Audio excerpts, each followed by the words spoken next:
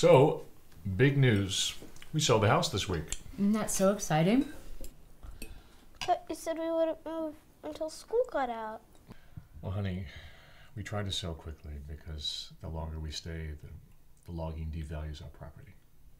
Didn't you try and fight them? We did, honey, but they've got too much money. Even the whole neighborhood together couldn't buy them out. Listen, gotta stay positive here. Our new home is closer to town. Daddy can get to work faster. And you'll have plenty of friends to play with. But I don't want to move. You should have tried harder. It's not fair.